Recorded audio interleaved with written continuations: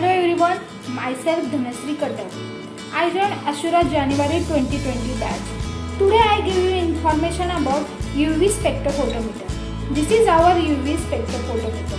Make of this UV spectrophotometer is Simanzo and model number is 1700 series.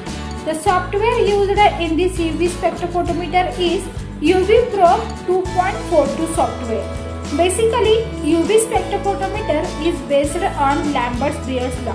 The law states that when a beam of monochromatic radiation passing through a homogeneous solution, then the absorbance is directly proportional to the concentration and path length of the solution.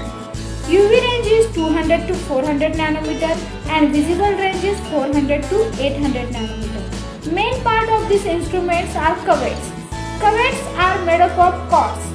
The thickness of these cuvettes is 1 centimeter. The light source used in this UV spectrophotometer is deuterium lamp used for ultraviolet region and halogen lamp used for visible region. Photomultiplier or silicon photodiode detector are used in this UV spectrophotometer. Okay, thank you.